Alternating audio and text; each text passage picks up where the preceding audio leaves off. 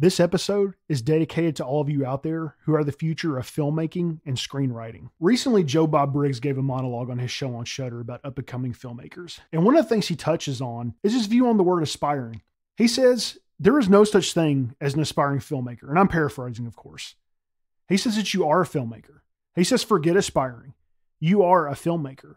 If you have 10 minutes a day to work on your film, work on it 10 minutes a day. But you are a filmmaker. That monologue had the exact intended impact on me that I think Joe Bob intended for it to have on everybody. It inspired me, it motivated me, and it made me want to continue to get out there and be a filmmaker. And my hope for this episode is that you feel the same thing. I had the privilege to sit down and speak with someone that I consider a film genius. His name is Hilton Ariel Ruiz. He's an independent filmmaker.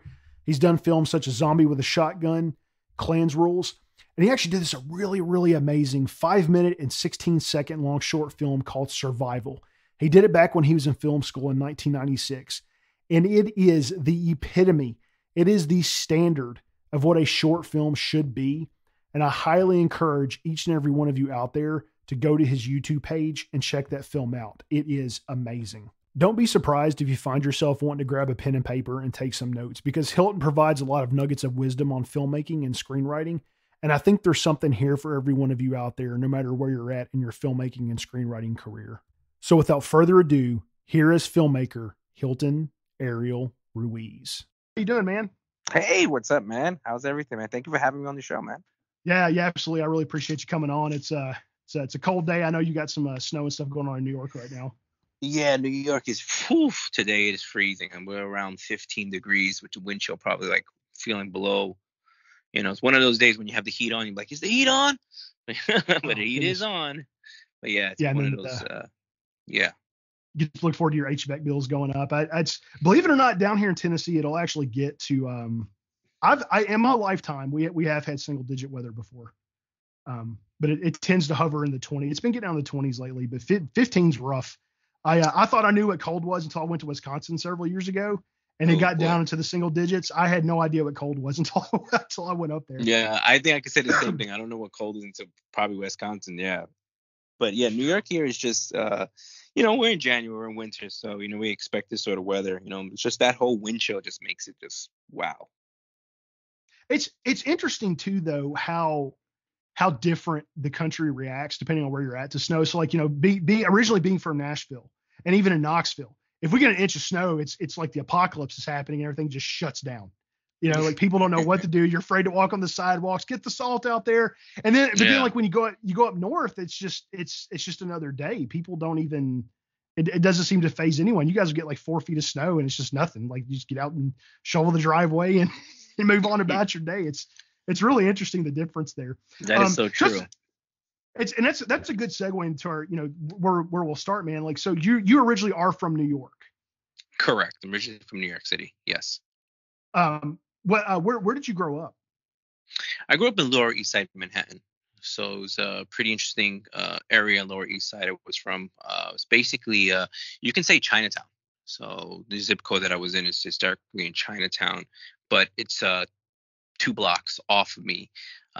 It's Little Italy, and then 2 blocks off to going east, you would say it's like you would have like the real the heart of Lower East Side, and then of course you go 3 blocks north, you go in a house, and we're now you're hitting Soho. So I was really in an interesting area in Manhattan.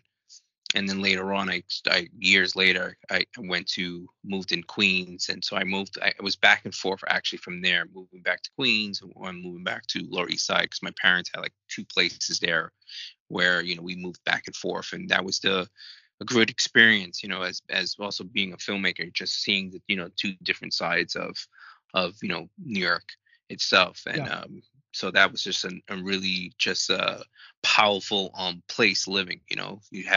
He was there, and every day he was there in Chinatown, and just hanging out there and playing in the arcade and checking out all the cool gadgets and everything. And then you just go walk a couple blocks down, you got Little Italy, and then you go a couple more blocks, and then you could go there and eat some good Latin food. And it was just being, I guess I speak for everybody that grew up in New York City. That's just how it is. You're just growing up with every single different type of ethnic group, and it was just an amazing experience growing up there.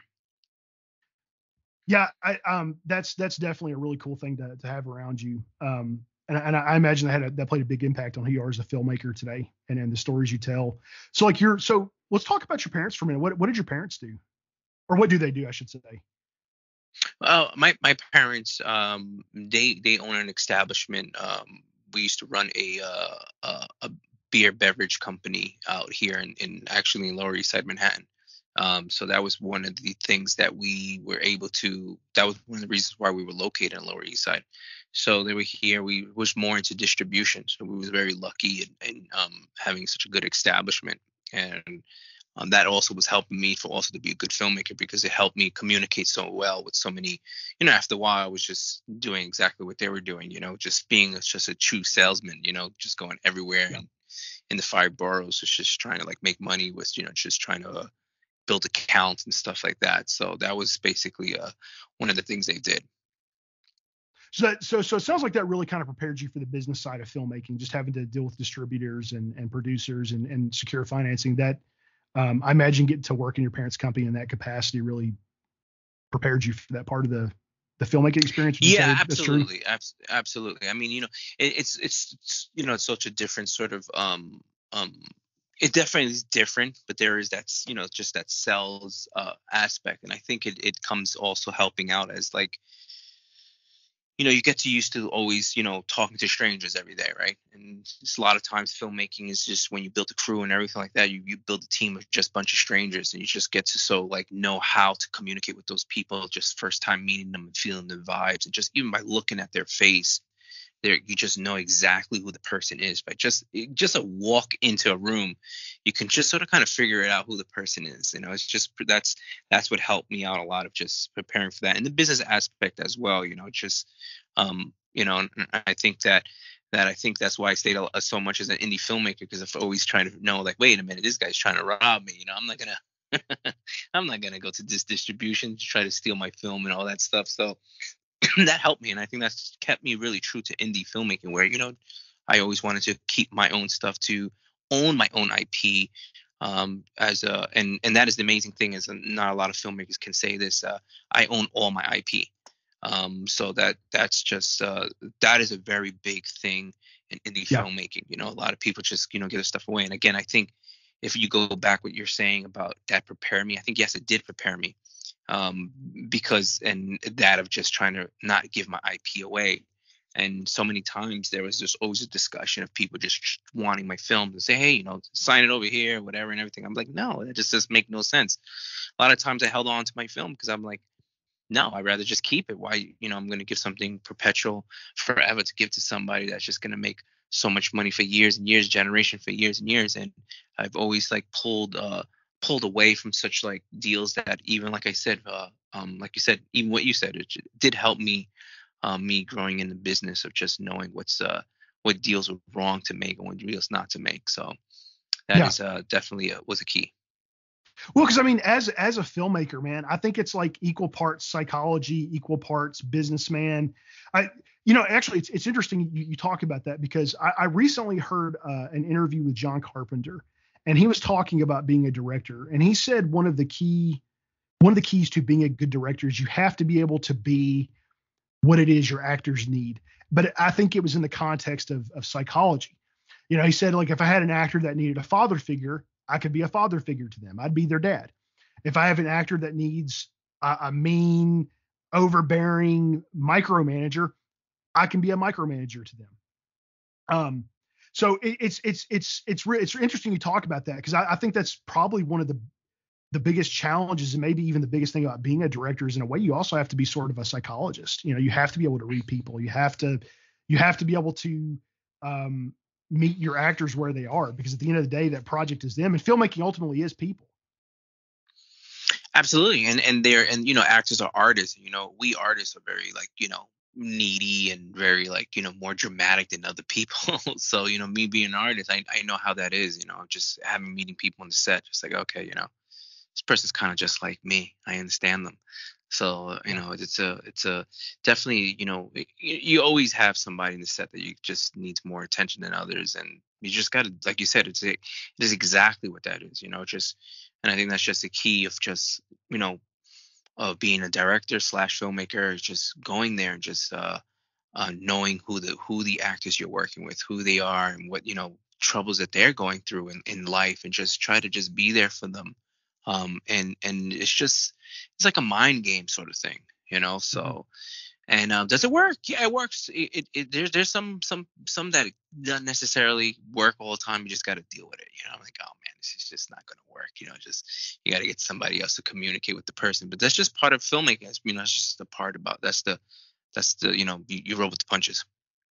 Well, and I think the reason as artists we are that way. And actually, I was listening to Mick Garris talk to Tom Savini last night on the Postmortem podcast, and I was really inspired what Tom Savini said because Mick Garris asked him, out of all the things you do, like what is it that you love the most? And Tom basically said it's creating, and he tells that to his students. Um, he loves being able to create things, and he tells the students that, everything you do didn't exist before you did it. You gave life to this idea. You are creating things. And I think that's why as artists, we might be seen as, dramatic, or because in a way, man, we're dealing with these ideas are our children. They're our dreams. You're taking imagination, you're taking dreams, and you're making them reality. You're giving them life. And that's a serious thing. That's something we hold sacred. I mean, this is something that we've poured our heart and our soul into. This is our baby. Like we want the best for it. Absolutely, man. It's just it's so true. I mean, like it's just you have these ideas and these sort of like you said, these babies. These oh, this is my baby. You want to treat it very well and everything like that. And you're very sensitive to it and everything like that. So it means a lot more. And I guess when people go out there and and work on their craft, that craft to them, it means so much to them that they become more sensitive than other than other aspects in their life, because that's what that craft means so much to them. Yeah. Well, let me ask you this. What was the first horror film you recall seeing, and like what impact did that have on you?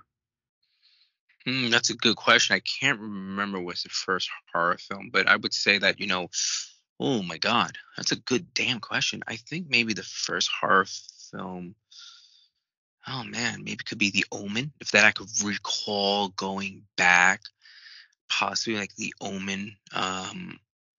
Wow, yeah, yeah. 'Cause I used to go to the theater every weekend with the family. Every weekend we went to the movie theater. It was the cheapest. Taking the kids out. You know what I mean? I Mhm. grew up. I always tell everybody I grew up in the like in the Latin Brady Bunch. I really did.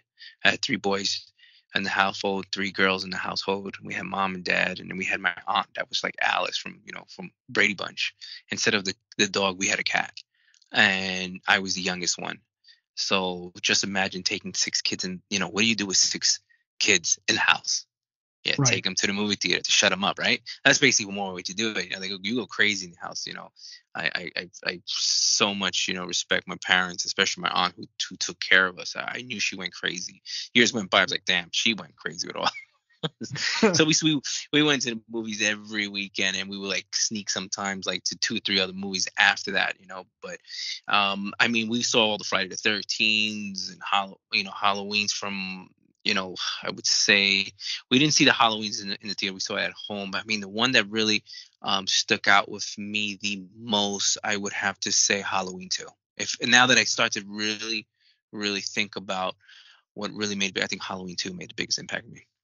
And just a first horror film, first horror experience, first horror fear and scared and impact, definitely with Halloween 2. What would you say it was about it that really had such an impact on you? It's just me being a little kid watching him. Why was this man going after this woman? What was going on here? I was so scared. It was frightening, and I still remember to this day watching it at home. I was hiding behind the fridge, watching the scene where Michael Myers pops up behind the car when Dr. Loomis and the officer and I guess the lady who worked for the state goes into Haddonfield Hospital. and then the door closes, and then she does that scream, and then Mike Myers comes slowly creeping after her, and she's just walking to that door. That I can still remember me hiding behind the refrigerator, like really like crapping in my pants, looking at that scene. I would never forget it. It's just, and to this day, I watch that scene, and it's still a freaking kick-ass scene. And I do remember that was probably my first like fear, like moment, like, oh my God. What film would you say really bit you with the filmmaking bug? Like, at what point in your life would you say you really realized? Actually, let me back up. One of the things I want to ask you. So, as children, we all have that thing we want to be when we grow up. Like, what is it you wanted to be when you grew up? Besides the filmmaker, Yeah. I wanted to be an athlete. Okay. What sport? Yeah, baseball. Baseball. Okay. So Yeah. you still a big baseball fan? No, I'm not. It's just so weird. Really? Well, I'm a big New York Yankee fan. But as in baseball fan, like I love the sport, but I don't watch it. You know what I mean? And it has nothing to do with like I hate the sport or politics or anything like that. I just don't have time. You know what I mean? I just don't have time to watch 3 hours, 4 hours a game. I just do not. I rather do watch a football game. It's just it's such more quicker and everything. And then after the game, you're pumped. After the baseball game, you feel like you're like in this relaxed mode. People's gonna say it's boring. Yeah, every to each is their own. People think sport. I don't think baseball is boring at all, but it does give you this this element of relaxation of watching a ball game. So when you watch a ball game and after that ninth innings, you're still in this sort of relaxed mode. Like, oh, this is really cool. Let me go get a drink, blah, blah, blah. Football, you pump. The last game, you know what? Let's go out. Let's go do this. So I love that sort of like still up, waking up, watching a football game. I feel like that in basketball too. Basketball to me gets a little bit boring going back and forth, going back and forth thing. But yeah, baseball was a sport that I watched all the games. I used to love it and everything, but not into it anymore. And when I say not into it as much, I don't watch the game anymore. Only in playoffs. Do you still play at all? No, I do not. I do not. I know it's so weird, and I talked about that with a friend of mine not too long ago. It's like how I was so into like sports when I was so young, and just like now it's like when somebody meets me, they're like, "Who are you?" You know what I mean? Right. And yeah, that's just that's just the way of life. I mean, just people do change and everything like that. And again, I don't get me wrong, I love the sport of baseball. I love it, but it's just I just don't have. I'm not in it like that anymore.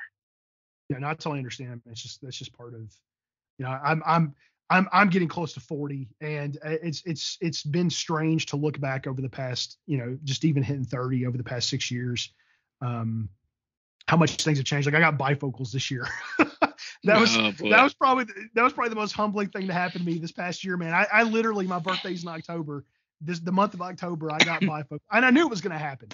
Having stared at screens my entire life working in IT, I knew it was time because people started showing me things on their phones, and I would take the phone and like hold it away from me, and I'm thinking, oh boy, it's happening. Presbyopia is setting in. So it makes sense as we get older, our priorities change, and even our tastes change. Yeah. I mean, but something but a lot of people don't. A lot of friends that still been watching sports are still the fanatics and that I went to school with and everything. And I sometimes just don't get it, but they look at me and they don't get what I'm about me. So that's okay. So going back to Halloween 2, when was it you knew that you wanted to become a filmmaker? Do you remember how old you were? That's a very cool, interesting story you talk about, because let's go back to my household, right? So when, again, I grew up in this whole Latin Brady bunch, that is, my background, I am Latin. So, and we used to go to these, to the movie theaters every weekend and everything. And every day, every time. So remember, we had 3 boys and we had 3 girls. So everyone sort of like split. The girls would do their thing and the guys would do the thing when we would go home, right? So every movie that we would watch, we would go back home and reenact the best scene in the film. So like we watch Empire Strikes Back or Return of the Jedi as an example I'm going to give you. So as I was the youngest one in the family, of course, I'm the youngest one out of the 3 boys. And so my brother and my cousin, because my cousins grew up with me. So we have my brother and my cousin. Like they were, one would be Luke Skywalker, and the other one would be Darth Vader. And I was the young kid that was like, hey, what about me? I want to be like, can I be one of the characters? Can I be, I want to be Darth Vader. I want to be Luke Skywalker. And they were like, no, you can't. Because, the little kid is annoying. They don't want the little kid to, play. So they would say, okay, we got a position for you. This is what you're going to do. You're going to be the cameraman. And they made a box for me. And I would have this box and I would pretend I'm the camera guy. Because they call it the camera guy. They didn't call it the director, the filmmaker. But after a while, as time would go by, they're like, all right, director's over here. So that was a pretty beginning, like a pre sort of like me being a filmmaker, but never had that dream when I was a little kid. But it was just so funny. It was building up. So I would be this guy, like we watch a lot of these kung fu movies also, portray them, and I'd be like, all right, I got the camera here. All right. So I'll be going around the camp with them and everything like a fake like director, going around them. Years went by, we got whatever VHS, those huge big camcorders, and then I Oh yeah. started Yep. playing with it. And then we started making like sort of like all little home movies. And then I was like maybe like 13 or 14. My mom surprised me with my first like high eight, a camera. And that was like my birthday gift. I was like, holy shit. And then I just started making movies with my friends. But I still didn't have like sort of like, oh, I want to be a filmmaker. You know what I mean? I was just like love making these these homemade movies and everything. And I had such a pretty awesome childhood. Again, growing up in Manhattan, growing up in the city, growing up in Queens, going everywhere was just an amazing experience. I had all these friends, all this thing. I just had a blast when I was in my younger years. And so that thing whenever came, I wanted to be a filmmaker. But I just used to make these small little film projects. And it was just when I entered in high school, um, it was just a very coincidence thing. And that they had put, how high school they put you into a program. These are the classes you have to take. You got to shut up and you can't say anything. You know what I mean? Right. This Yeah. is the class you're going to take. You're going to take wood shop. I don't want wood shop. I don't care. You're taking wood shop. Guess where they put me into? Cinema studies. No kidding. Yes, I got stuck with cinema studies for my high school, and I didn't complain. And that was the first opening my eyes saying, this is what I want to do for the rest of my life. It opened up. God bless Miss Wilson. She was the teacher. She's the one who basically uh, opened my eyes and said, "Oh man, I want to be a filmmaker." She was the best. She was great. She forced us watching all these classic films, and we watched it and we dissect the films. What was it about? What was the symbolic of this scene? What was the and I was like, holy shit, man, this is what I want to do. And since then, from high school, that's what I always wanted to do. Now, did you have the traditional path to becoming a filmmaker? Like, did you actually go to film school and have formal training? I did. uh, so I'll tell you a little. If you want me to go a little bit quick, a 2 minute breakdown of how I did, I'll let you know. But you can ask me next Sure. question, though. Yeah. So Um, after high school, learning about cinema studies, I did actually wanted to learn more about filmmaking, but I didn't want to take courses right away. So I went into New York Film Academy. I did the beginners and I took the advanced. And from there, I felt like I wanted to learn more about the behind the camera. So I went to photography, believe it or not. And I was still making films because I knew how to make films. Films that I liked, of course. And I studied photography, black and white, in slash fine arts. It was more of a street photography kind of work, and I was taught by the great Jules Allen, who was sort of became my mentor as after a while, learning black and white photography, learning about it. And photography and filmmaking is sort of the same sort of concept. Of course, one is a single, one is a continuing motion, right? mhm. And I think the photography actually helped me become a better filmmaker. You basically learn about the whole lighting and of all working with a light meter. No one works with light meters anymore, right? I was working with the whole light meter and everything, the whole photography, the dark room and everything, and just learning about the the subject matter that's in front of you. Either it's a person or either it's, landscape and everything like that. And just learning more about that just made me understand a lot more about filmmaking. And my photography teacher knew I was so into filmmaking. He taught me, so much about it. And a great professor, great, he's, many books he's come out with. And he actually told me when I was taking school, he said, I think you should just go back into filmmaking because you have it in you. It's just that's what you have. He says, you have all in that stuff. So I went back into filmmaking. Went to continuing studies in NYU to learn filmmaking. And when I went there, I realized that everything that I've learned from there, and then I went to FIT to learn fashion photography. Believe it or not, I went back and I wanted to learn commercialized photography. Again, another element that I learned about filmmaking, stuff like that. But I started to realize that everything's starting to be redundant in these classes of sort of like, this is how you do filmmaking and everything and all that stuff. I said, okay, I learned. And it's just so funny. I took many courses and I didn't realize that the New York Film Academy, in those 5 months of courses that 5 months of filmmaking, and it's intensive, believe it or not. A lot of people don't realize this. New York Film Academy is very intensive. It's like 9 in the morning till like 5 p.m. Monday through Friday, Saturday, Sunday, you make your film, right? We're talking about 5 months. And those 5 months, I actually learned everything that I had to learn about filmmaking. But me thinking that the whole idea of you have to go to college, you have to learn this way and that, I started realizing this is such a fucking waste of time. What the fuck am I doing? I already learned everything. And it just was repetitive, it was redundant and all that stuff. And again, now you don't even have to go to film school, right? And I sort of like said, okay, became a dropout basically. I'm like, I did everything that I need to do. The only thing I needed to do is just take my liberal arts classes and everything. But I just realized that I already knew what I had to do. And also at the same time, I kind of like took over my establishment. And there I go, was juggling my establishment with my filmmaking and everything like that. My real job to make the bread and butter and everything like that. So it was an interesting kind of ride in the whole filmmaking of schooling and everything. That's basically my whole learning of like my education of filmmaking, And I did also other courses, stuff. I want to learn other things also besides filmmaking. That's probably another podcast of other stuff that I took.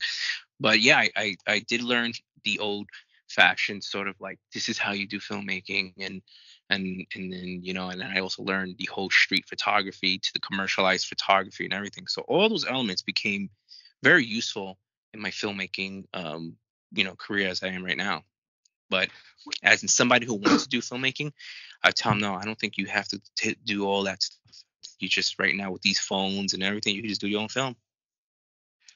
Where does film school fit into the timeline with your short film Survival? Say it again.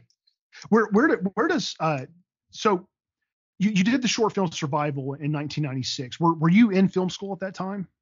Yes, I was. Yes, okay. I was. For any of the audience that has not seen Survival, it's on his YouTube page. It is phenomenal. It was 16 millimeter, correct? Correct. It's a 16 millimeter black and white film done in 1996, and it's like watching a silent film. It's I know there's some sound in it, but I walked away from it feeling like I watched a really good silent film. Well, so one of the things, and you and I had talked about this off air. And actually, I kind of want to expound on something you talked about, taking photography. One of the things in watching your work, you are an extremely gifted cinematographer. I mean, even something you did in film school, the way you did lighting. I mean, black and white's not easy to do, either in photography or film. That's the ultimate challenge, doing black and white. And what's interesting too is even like when I watch scenes in Zombie with a Shotgun, I'm really blown away by what you do with light. Like you're able to shoot something in color, but you still use light and shadow like you would if you were filming a black and white. Do you think photography is what made you such a gifted cinematographer? Like when you approach framing shots and designing scenes, do you approach it like you're taking a photograph and go from there? Yeah, like in my earlier work, like for Zombie with a Shotgun, I definitely had help with cinematographers, two cinematographers that came on board. And definitely there was a look that we really wanted to go with. We wanted to go with a noir feel look to it. And that had to do a lot with the camera that we chose for the film. So we decided, okay, we're going to do a noir kind of look. And again, like the two photographers that I had with me were very gifted and they helped a lot on that. And yeah, there was a lot of discussion of how the shot's going to look and everything, but I definitely wanted that whole noir style in Zombie with a Shotgun. And my earlier works, absolutely, in the film in the black and white, yeah, I that's you set up the frame and everything like that. And I think that photography did help a lot on my earlier works, and even going with a lot of stuff in 666 also, framing some of the stuff there, and also working with other cinematographers.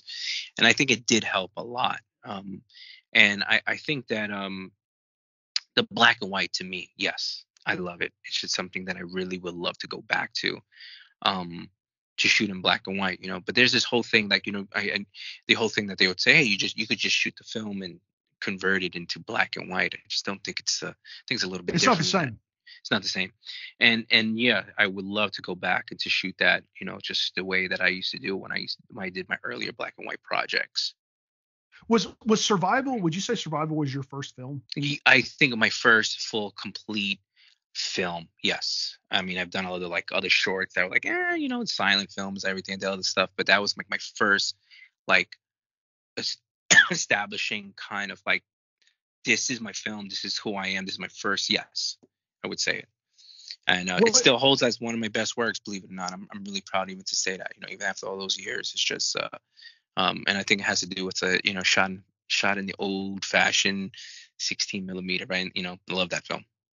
how did you? What was the editing process like for that? Like getting to work with 16 millimeter, it almost looks like it has a like a filter put over it to give it like that kind of grainy, Mhm. old, aged film look. Is that something you did back in 1996, or has that been something you did recently? Like how did you edit that film? No, it's just the way it was. So back then, shooting that on 16 millimeter, you believe it or not, a lot of that stuff also looks like that. Also, is because the final product actually was it was the actual film we're using on. So it wasn't it's the actual print. It wasn't even converted to a it wasn't even converted where the cut was converted from the negative to see the final product. What you're seeing in that is actually the work print that's worked on with the splices that were cut on the 16 millimeter Steenbeck editing machine. So that's why you get to see that sort of like, and after years, having it to work mainly cut on the work print, you're not really, your final product is not your work print, you know what I mean? So that's why you see that sort of like old school scratches, and you see you could see the cuts from the splices. You could actually see, if you slow it down, you can see the tape that's still on it, the 16 millimeter, mag tape that's still putting the cuts together. And even the sound was it's a 60 millimeter mag that's worked on on the original work print. And that's why you get to see that sort of look. And again, as years went by, that look confuses people, because a lot of people say to me, "Oh, what did you use? What kind of plugin you use? What kind of filter you use?" I was like, "No, dude, it's what you see is what you get. It's exactly how they It's look." natural. That's Yeah, amazing. That's yeah. because I There's watched that and I no thought BBL on it. that's so cool. I when I watched that, I literally thought I didn't think it was a filter. Well, let me back Yeah, up. go ahead. When I did watch it looked like it had been shot in the mid '90s. I thought this looks like it was shot back in the mid '90s, but the man, like it is so that's I'm kind of speechless because it really looks like some kind of applied filter, but that's the actual I don't know the right word to use, patina, or like you said, the work part. That's amazing. Yeah. That's so cool. Yeah, you wouldn't be able to do that anymore. First of all, for you to carry a camera to shoot in the subways, it's just nearly impossible. Even back then, we had gotten stopped by police and the MTA. But even now, oh my God, you would have all the people like go crazy because you can't do that anymore. Can't shoot in subways, you can't do anything. Especially with the camera we were holding. I mean, you could do the phone, but still not the same. We had a guy running and freaking with a gun in the subway. I mean, we were crazy to do that. Um, do that now, you might get shot. So it was just a very it was just let's do it, guys. Let's just shoot it, and everybody was gung ho about it, and it was just amazing that you have a team that's willing to do that, and yeah, I thought it was now I think back at it, I'm like that we were crazy when we did it, but That's a lot of times filmmaking is, you got to be crazy. That's true. That's true. Because I mean, there's just so much risk involved. And literally, quite literally, like, I mean, you're risking your life in some of the filming locations and things that you can. Yeah, you can yeah. go to. And it actually was two different train stations we shot. Not a lot of people even know that. It was just that we, what we did was this pretty cool. Even when he runs down the stairs, is running to a different location. And actually, that was a Manhattan location, right on Lafayette, and then the other station was in Brooklyn. So that was yeah, that was cool. Do you think there are any benefits to working with film versus, I mean, I guess everything being digital today, I imagine the editing process is a lot easier. I mean, you can use After Effects and things like that. But I mean, would you say there was anything? I don't want to. I'm trying to think of the right way to ask this. Was there anything more beneficial with working with film compared to working with digital? I think there is. I mean, look, I don't want to be that guy that's going to say, I don't want to be like, get off of my lawn kind of guy. Like, film is better than digital. You know what I mean? I think you got benefits for both of them. And I think, probably the benefit of shooting in film is getting it right. What kind of ratio you have, shooting. And a lot of indie filmmakers, we're going 3-to-1 ratio when you're shooting in film because you don't want to spend so much money. It's so much, even like, 16-35. I mean, I still remember it's like even back then, 16 millimeter, 400-foot rolls was 12 minutes around. But remember, you have to burn the first, whatever kind of feed in them because it gets exposed. So you basically have like 10 minutes basically. And you're talking about $100 averagely around the row, and then you got to get that printed, which is another $100. So you're basically saying $200 for 10 minutes. Okay, that's crazy, right? In the phone, how much you can just keep on shooting. So let's say you want to do a short film, 5 minutes. Like, damn, I can't really do it with one roll. You got to get 2 rolls. So basically, it's running around $450 tax and everything like that. So then you have to make sure that when you writing your script and you're writing your shot list, you're going to make sure that it has to be, okay, we're going to have to shoot 3-to-1 ratio because we're going to run out of film. So you got to, make sure how much time you have. Sometimes you only got one shot. This is it. One take. That's it. We can't do anything. So you have to like really, like practice and, you have to get your actors. Let's get it ready, get it right. You keep on doing your whole, like, rehearsal.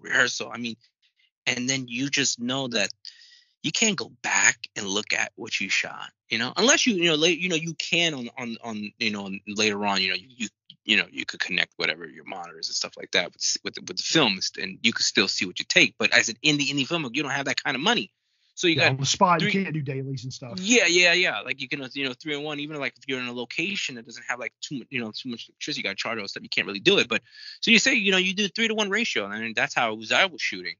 And there's go 1 and 2, and then you have to look at yourself and you say, yeah, that was it. You have to get that eye. And then you look in the camera at the end, you like, when you look at the dailies, like, oh, dang, I hope I got the shot, So, and then I think getting that, you rehearse, you get it really tight, and knowing that your actors know that we got to get this right. There's a different sort of concentration there. There's a sort of different sort of like feeling and vibe during every take compared to shooting in digital. Like, I'm going to do this way, and then we'll shoot another way this way. And then if that doesn't work, we'll shoot another way this way. You know what I'm saying?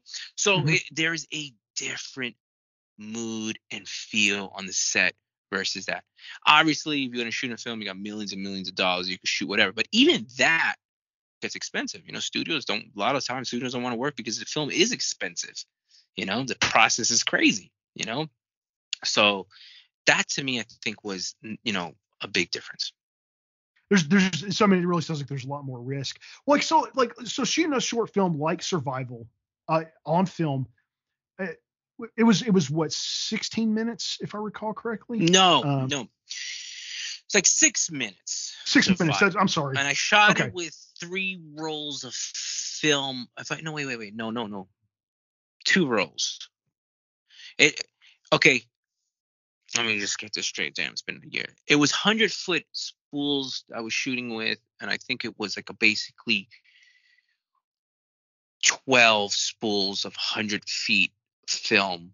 I still remember it was a 7222 Kodak.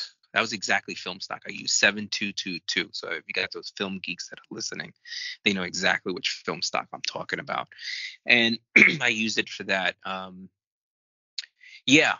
So that was yeah, that was 12 spools. So it comes out to 2 rolls, basically like 2.5 rolls of 400-foot rolls. So you're saying 10, 20, like 20, 22 minutes worth of film I shot to make 6 minutes. Wow. And like in terms of the number of days, like so to shoot a 6 minute short film back then on film, like would that be like a week of shooting? Like how long did it take to do it? 3 days. That was 3 days. That was 3 days. Wait, did We it had 3 days? we had to, because the reason why we had to do 3 days in that is because everyone had to take a weekend to shoot the film so we can get it processed in. We had to get the film in. I think it was a Sunday. Let me see if I remember, Sunday or Monday morning. There was um pharmacy by NYU that developed this stuff. It was funny. It was in a pharmacy, and you dropped off your film, and then the next day they would have it for you. So you had to get it in. So you had to get it in before that before the week started, or that starting Monday, because your job was to edit that week after class. So like I said, you had a 9 to 5 class, and then you had to go edit. It was a very, very, very intense course that I was taking. And so yeah, you edited in the 16 millimeter and everything. So we had to. So I started on a Friday, Saturday, and Sunday. We ended the whole production. And I'm sorry to focus so much on this survival. No, that's okay. I appreciate you being able to talk about it, because that's a story. I envy you. Got to live in a really special time in independent filmmaking, and you got to go to film school in a very special time, and that's a story that eventually is going to nobody's going to be able to tell that story. In fact, I mean, really now nobody can tell that story, in my generation and up. And so I appreciate you being able to talk about it, because I feel like that's a story that needs to be told. I mean, you got to live a piece of history. You got to do something that not many people get to do anymore. And that's getting to work with film and getting to have, to take the risk in filmmaking like that. And so I would venture to say there was no such thing as a no budget film back then. Like there was a cost no matter what you did, because you had to have the camera, there was you a had cost. to have the film. And that's really, you just pointed out something really damn good, because right now, if you have your phone, and you can get these editing programs that comes with your phone, you don't have to really spend anything. And then there is always a cost. And like I said, like the film geeks, film nerds know that if you was going to shoot in 16 millimeter, that roll of film was averaging $100 in the mid 90s. And then, of course it goes up. And I think, and it depends. I mean, sometimes like $110, $112, it was around there. And then you had to figure out where you're going to get it processed. You had Magno, you had Duart, you had all these places in New York City that was really, really famous for, with the stuff they would do, and they process your films and stuff like that. And again, that's another $115. So you had to spend money. One roll of film, a 400-foot roll, you expect to spend $250 from buying it and processing it. And then you have to find out where you're going to edit, right? 16 millimeter. No one had Steenbecks. I actually owned my Steenbeck after years. So then you have to rent some places to find Steenbeck. And then, wasn't that really that expensive to find Steenbeck place to rent, to rent. And then, of course, digital came, Avid came, and, started taking the game slowly but surely into a whole different sort of world. And it's in a way, I feel like it's, hearing that story, I almost feel like digital's good and bad. It's good in that it really opens up the door for anybody that wants to be a filmmaker to become a filmmaker. Anybody can take a shot at it. But I almost wonder if the downside to it is, we talked about off air, I'm in the process of trying to make a film. I want to become a filmmaker. I don't know if I can ever appreciate film as much as you, because I've never gotten to have the experience of having to pour so much of myself into working with film, that medium, and the risk involved there and the cost involved there. I don't know if modern filmmakers today can really truly appreciate it like you can. Because we haven't had, like, in fact, it really inspires me to want to do a project with, I kind of want to anyway, but I think at some point it's going to be on my filmmaking bucket list. If I can really get into filmmaking, I want to do a project in black and white and in film. I want to be able to have that perspective. Yeah. Look, I mean, look, there's a different type of appreciation that everybody has. I'm pretty sure you have that sort of same appreciation, because obviously, no one's shooting film anymore. No one's buying film anymore. I mean, they still have filmmakers out there, and God bless to the Eastern Europeans out in Europe. They are the ones that's keeping like real filmmaking alive by them still shooting in film, them still taking photographs in film. They really have this sort of like appreciation for it and respect for it, and they're the ones that's keeping it sort of kind of alive and everything like that. And it is expensive. That's one of the main things about the whole thing about it. Me also doing the photography, I mean, just putting your hands into the chemicals and smelling that dark room is like no other smell. When you smell those chemicals, if you're in a dark room. Same thing with filmmaking. When you pop that can of film, there's that unique smell, and like nerd filmmakers know it. Like especially if you're going in the dark room and you have to put the film you have to put it into the spool and everything like that. Put the film inside. There's that unique smell of it that I missed a lot. But I mean, I think it would be cool, like if you do your film, like one day, just say, hey, look, let's buy. They even have like what do they call it? I'm starting to get old now. Like the split ends, film that people haven't used. They sell for like a fraction of price. I'm not sure they still have that. I'm pretty sure they do, but you have to look for it online and everything. Like split ends, like people who shot film, but they didn't use this. They only use like 100 feet compared to like the 1,000 feet, and they still enough, it's used and everything. And it comes out pretty cheap. And they have stuff like that. And you just get somebody that has a camera that wants to shoot it. That's another hard thing, trying to find who has a camera as well and just use it and shoot it and everything like that. But you could always hire people too.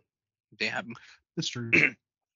That's true. But I also think there's a good chance of it maybe making like I count myself fortunate to be old enough to have gotten to go to the theater and watch an actual film that was on film, to see the scratches in the film, to hear the cracks and the pops. It was done in stereo. I miss that. And that's one of the things I love about Quentin Tarantino, actually. He has an appreciation for film. Like I think it was Hateful Eight he did. He was talking to Eli Roth, and because he shot it on, was it I forget what it was, like 72 millimeter or something like that. And he did a showing, Hateful Eight. Yes. The one he did shot like 70 millimeter. Yeah. And so he had a conversation with Eli Roth, and they were talking about just a love of actual film, and the type of film he used actually has silver in it, and it was yes. I think the youth of today, and I don't know, even in my generation, there's a love for vintage, there's a love for retro. You see vinyl coming back, and I think people really do appreciate. I don't know. I think it's a good time to maybe see a resurgence of film, and maybe we'll start to see more of that here in the next 10 or so years. I mean, because the movie industry is changing, especially with COVID. I mean, there's a chance theaters might die. And if theaters do die, I think we'll actually start to see more art house theaters pop up, because I just don't see film staying in the, it's convenient to have films, really simultaneously in theater and at home. It's like, oh, I don't have to go anywhere. I can just rent it on HBO Max and go from there. But I think eventually there's going to come a point where people miss the theater experience, and we might actually start seeing more independent art house film theaters pop back up. Yeah, I think it will make some sort of a comeback of like small mom and pops theaters, local theaters, and I think people will go back to filmmaking. It's just like how people went back to vinyl, right? The last couple of years, you saw now people stores and even big stores selling, like Target and Walmart, and they have records they sell. Even like you go to Barnes and Nobles, even though that's also dying art, books, and they have a section of vinyl records in the back. So I think it will some way come back. Just I just everything goes around, right? And I think this time that we're living right now with this whole COVID and what filmmaking is about is a little bit awkward. That's true, but it's also kind of a great reset in a way. I think it's going to kind of push things to a place where it's like, okay, what's next? What do we do now? Yeah, I think the reset is really important because what we learn is like what we're doing now is not working. And what I mean by that is like art is being dictated by the mind police. And I don't want to get too much into these whole politics and stuff like that. But most of these projects that we're watching streaming service are being dictated by very few people, and they're like the mind police. And art, that's not art. And I leave it to that. I don't want to get a little bit further than that, but I think that's what's great about the reset button that says, okay, this shit ain't working, dude. The stuff that we're watching is the same shit we're watching. It's the same look we're watching every goddamn week. The new movie that comes out in this stream service, why does it look just like this film and it looks just like that film? And why does it look that film? There's a formula now, and the formula is starting to get played out. And sorry to say, the Marvels are starting to get played out. And I love it. We're all Marvel freaks, fans, and everything like that. But it's starting to look and feel the same. Unless you change it to rated R, let's get it going. But if you're going to keep it a PG-13, it's just going to same old sort of kind of feel to it and everything. And I think that's the reset button. People are like, I think it's time for something different. This stuff is not working. And I'm not saying that Marvel doesn't work. This is great. A lot of Marvel movies and stuff like that. But I think that there should be room for other stuff, like indie filmmakers like us. That we're not getting that sort of like, they're not giving us that room, that we kind of had a little bit before COVID. Now we don't even have it anymore. Yeah. So, and we talked a little bit about that off air, that it's when you go to the theater today, pretty much all you see are franchise films. That's all anybody watches anymore in the theaters, And when I interviewed Harrison Smith, he touched on that like you go to a theater today and there's, 7 auditoriums dedicated to, a Marvel film. But you don't see something like Death House. You don't see something like Zombie with a Shotgun. But thankfully there are theaters out there. Like I know in Nashville, there's one called Belcourt Theater. And I actually got to see one of George Romero's last films. I got to see Diary of the Dead at that. That was the greatest. I would say that was the greatest movie theater experience I've ever had. This movie came out. I'm a Romero fan. It's like, I have to see this. And the closest place I knew it was playing was Atlanta.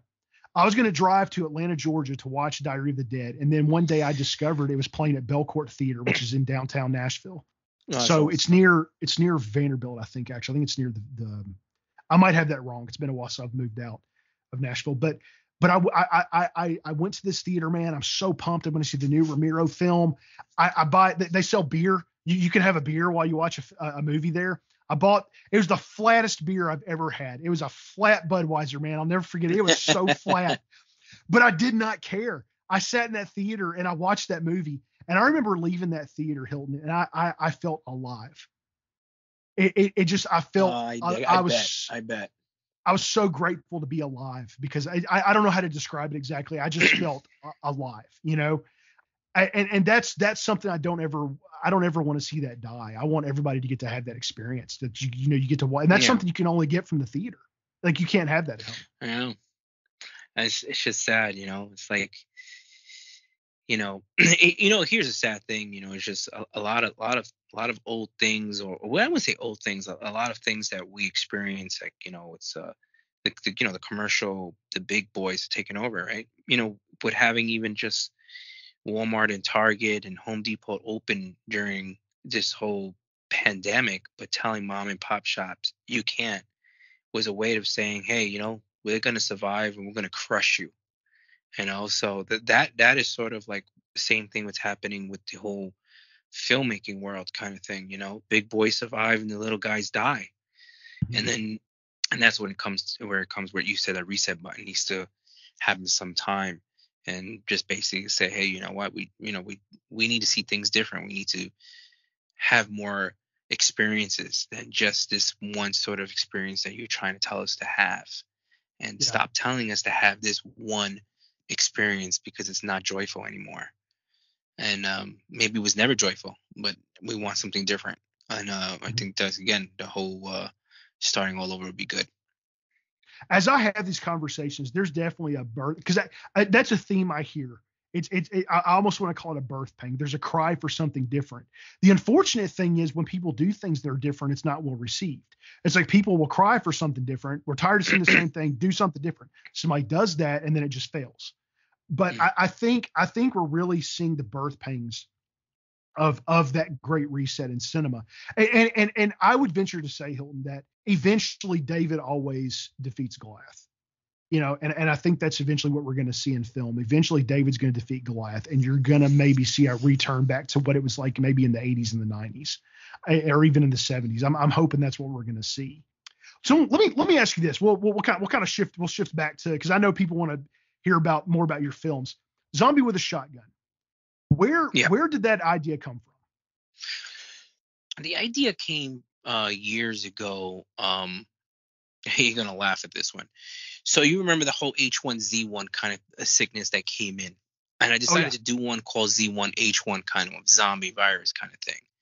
And we were trying to get this whole idea going, and just it didn't work out and everything like that. I wrote this whole script on it and everything, and it didn't work out. So I wanted to do my own interpretation of zombie film. So my lead actor, him and I were good friends. And then I just told him, hey, look, man, I want to do this web series. And if you know, he's also in the other web series 666. So he was in both of them, but he's the main one, Zombie.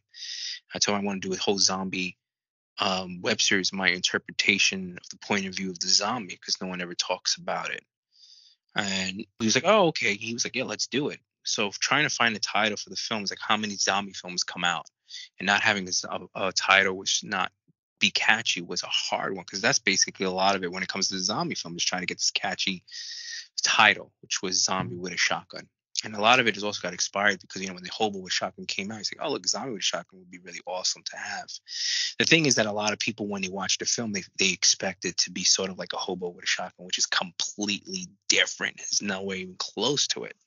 Yeah. So there was this sort of like, oh, you can't have the Zombie with a Shotgun. You're not going to have it like all crazy. So, doing a film that was really, there you go. Also what you said, doing something that was really different. I did something different. And not a lot of people appreciated it. They were like, oh God, zombies can't really talk. Zombies can't really, why is a zombie guy kissing? How's a zombie guy able to hold a gun? You can't do it. And it hurt a lot of people, believe it or not. People were so upset that you can't change the mythology of zombies. Why not? I mean, if you really think about it, zombie mythology was changed when Michael Jackson came and fucking busted moves right in Thriller video. The mythology was changed right there and then. Why did it never spun off from there? It went back from Michael Jackson doing his crazy moves, learning how to dance, communicate. He was focusing, looking at his girl, chasing her. He knew what he was doing, everything. He was a kick-ass zombie, you really think about it. But then it went back to brains and this and that. So I started to tell people, this mythology was dead when Michael Jackson was doing his moves. What are you talking about? And people, oh, yeah, you're right. Yeah, I'm right. You know what I mean? So, believe it or not, Zombie with Shotgun was inspired. The makeup was inspired from Michael Jackson's Thriller. We took a little bit of his look from Thriller, and I mixed it up with a new modern age zombie. So if you look at it, it has that little element of Michael Jackson's Thriller makeup on it. And that was also a big sort of like, point that I wanted to make, was that, it was, the mythology changed years ago. It's just that we went back to it. Now I'm coming back with this whole thing. So people were really upset about that, though. It was just strange and everything. And I wanted to do something different. I wanted to do a whole love story. And I'm not going to lie to you. I'll tell you the truth. I have never in a million years ever thought Zombie Shotgun would take off this big.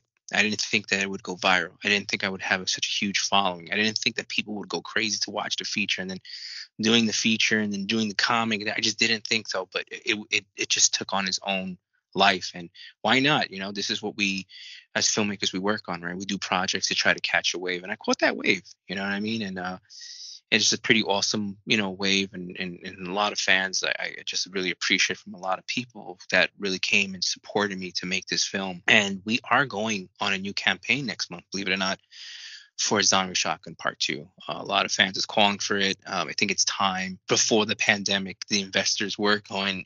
I had investors that wanted to do a sequel. That's all dead. So, talking to some producers, I'm like, dude, we're not going to get any monies, dude. It's just, we're so indie and everything, and people are scared to put the investment, especially what's going around the world now. So we decided we're going to go. I have started a Patreon to, for the sequel to start, and with this new campaign next month, we're hoping the fans will come back and support it.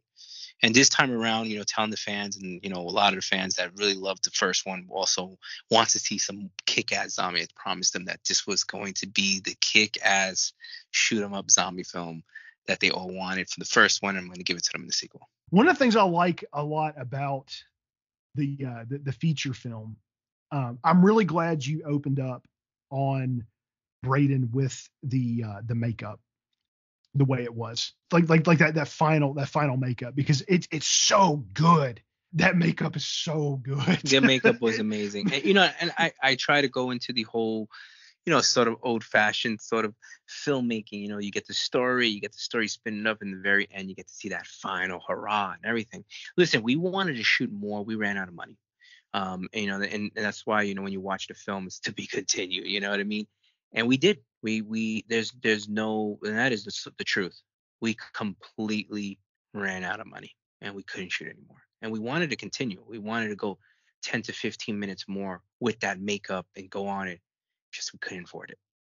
Literally went broke. And we were like, fuck, we got no money, dude. And we would remember it took us 3 years to do it. So, I during those 3 years, not a lot of people know that we went on like 4 or 5 different campaigns to do different scenes. So it wasn't like that first initial 10 to 12 days we shot the film, 70% of the film. And then we ran out of money. Then I had to go on another campaign to do another scene. Boom. We had to go another campaign. Boom. Then a scene, we got another campaign soon. And then the last campaign was to get this final makeup job. And we wanted to go 10, 15 minutes, but we raised just enough to shoot that final scene. And I made the decision to say, okay, should we go back on a campaign and get the fans? I don't want to keep on begging the fans. The fans like, oh, dude, it's 3 years. When your film's going to come out? It's hitting 3 years. I get it. I get that. You had a lot of people who committed to the project and everything was just so I was like, I made that decision that, look, let's just end it now. We go on another campaign and it might be another 6 months, So, you got to wait for 2 months for the campaign to finish. Then you got to, prepare for another month. Then you have to get guys to fly into New York or where we're going to fly and then shoot it. And then we got to come back and cut it. It could be another 6 months. Then we got to get the music, got the sound mix, blah, blah, blah. 6 months, basically. I don't think people was ready for that. You know what I mean? So I decided finished and went with it. Again, I'm happy with it. And November 2019 of, I think, November 28th is when it premiered. And unfortunately, less than 3 months, the world got locked down with COVID. And I feel that it never got the opportunity that it should have gotten. Shoulda, coulda, whatever, right? We could always say that bullshit, right? Shoulda, coulda, whatever, right? But it feel like it didn't get that opportunity because it just was released. It was streaming. And I was literally getting like every week getting reviews, getting people wanting to interview me. When are we going to do the freaking conventions? Boom, dead. And it just felt like damn, I got I got fucking ripped off for it. But again, what was amazing, the fans still supported it. They still watched the film. They still sent me messages. Everyone stayed home, COVID, watching the film and just giving me great feedback. And I just was so like happy that fans was still, yeah, we'll watch it no matter what. Even during the whole COVID, we're gonna watch this and boom. And it just, it did kept on going with the fans and everything like that. And then it started worried a lot of me being an artist, filmmaker started worrying me like, oh man, where are we gonna go now? Now this whole thing and everything. So now that we're like the smoke is kind of clearing out, I think it's time we get to the second one. That's yeah, man. And you're more than welcome back on the show during that campaign. I'd love to have you on, and you can even bring the cast if you want. We could all have a big round table and talk about it. And I'd be more than happy to have you guys on. That sounds awesome. I would love to see you do a and I don't even know how to put this together, but like just the filmmaker that you are and the talent that you have and the history you have with film.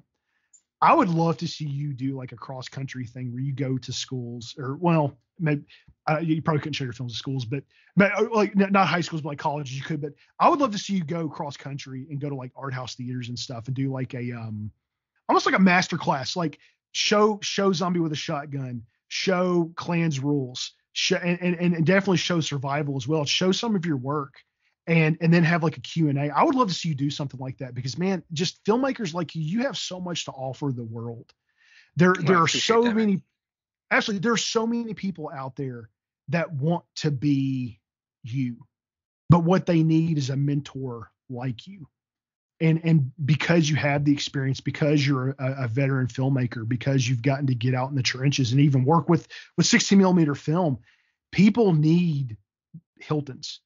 They need the Harrison Smiths. Like, they need mentors like you guys. I would love to see you do something like that. I would be really, really incredible. No, I appreciate that, man. Thank you for the kind words, man. Absolutely. You know, and I would love to do something like that. You know, and it's interesting that you say survival, and that's pretty interesting because it's like, you look at survival and it's 6 minutes, right? And you look at my first episode, Sami with Shotgun, right? It's about 5 to 6 minutes, right? But if you really look at the film, it's the same film, right? You look at the film and how it ends. And if and I tell only certain people, I would tell people, you look at it, it's the same film. You have, the buildup and everything like that. And then you look at the gunshot. It's the same sort of gunshot. The gunshot by the camera, boom. When that gunshot goes off, you get to cut to this whole new feel. Same thing with Survival. When the gunshot goes off, boom, you get this whole new feel. And it's pretty cool from what 1996 looked till 2012. That's when that film was shot. The first episode of Zion with Shotgun. We're actually going 10 years in August of Zion with Shotgun. And that's what I tell a Wow. lot of people, man. You love your passion, you love it, just keep on doing it, man. Just keep on doing it. And that's exactly what I kept doing, and I'm still doing it. So it's a pretty cool sort of like look at that. And I didn't even really realize that until one day I started looking at Survival. I'm like, oh shit, it's the same damn film. It's the same sort of like technique. And I thought that was pretty cool. It's just, it was only, and it's, and I'm, as you're talking, I'm thinking too, it's like that's a really special piece of film. Just in that Survival? 6 minutes, it really had an impact on me because It's what, so funny. I think I told you this before. I think it's going to hold up probably one of my best pieces of all time. Even my little ones. I always ask them. Well, they're not little anymore. They're freaking, some are in their 20s now. They I ask them, say, oh, what you like? And they always go back to that film. And you know what they say?